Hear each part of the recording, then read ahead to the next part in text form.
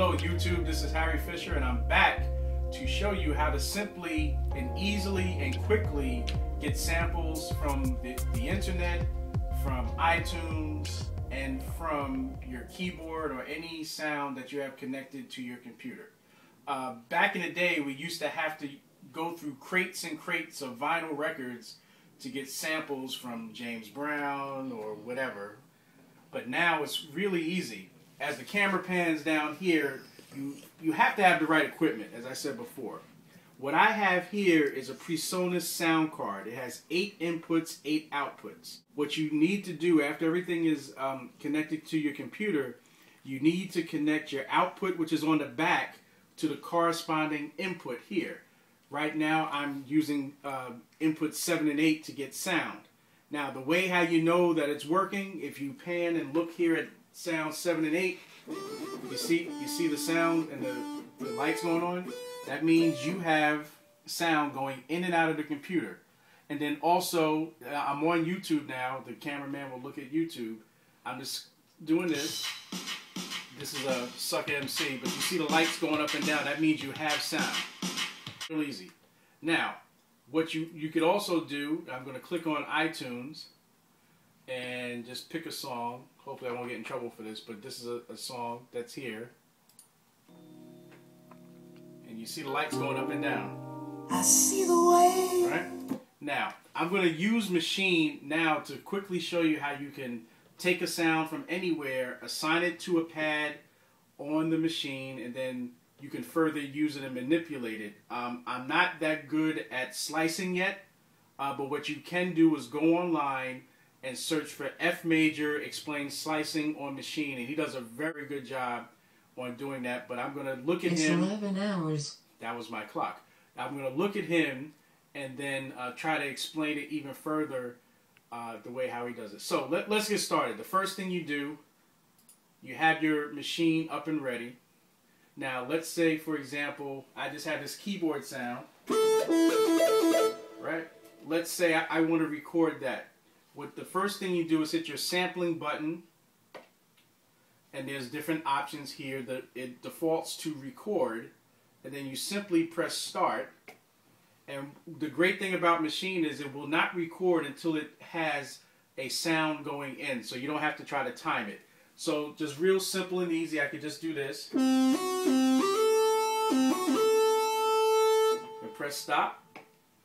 Now it's there. I'm going to turn this down. It's on the pad here. Ooh, wow, that's loud.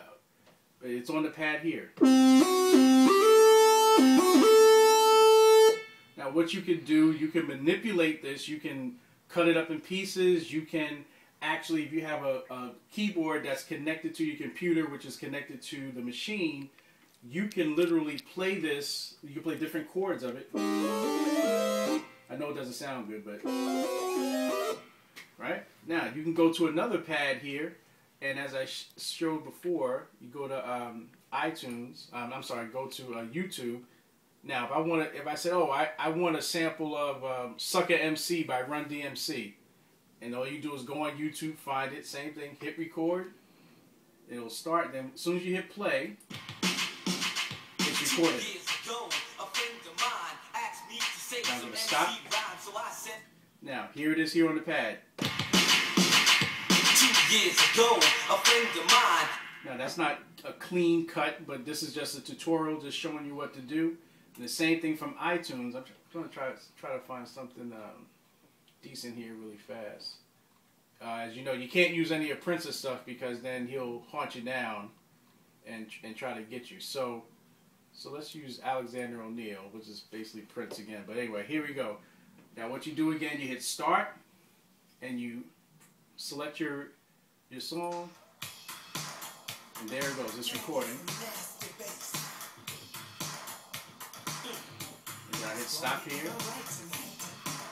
Then I can take this. You hear that?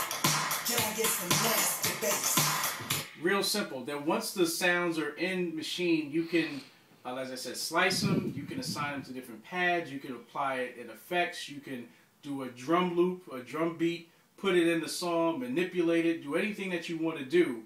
But this is has changed everything. This has revolutionized sampling. You can also, as I said, if you have a keyboard, you can play it with your keyboard.